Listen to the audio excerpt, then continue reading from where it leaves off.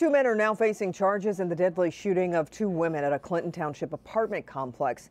The two women were shot and killed Friday night outside the Nottingham Apartments off Gratiot. The two suspects, ages 19 and 20, were later arrested after crashing a Hellcat Dodge Charger into a pole on 8 Mile following a high-speed chase. Both men are charged with first-degree murder and remain hospitalized from their injuries. They are expected to be arraigned via video tomorrow. The Livonia City Council wants more time to decide on partnering social workers with law enforcement. The council voted to delay a decision on adding 2 full-time social workers to the police department. The vote came after public comment, a presentation on mental health calls to police, and comment from police and judges. Livonia's mayor recommended the proposal to help officers in responding to mental health related calls.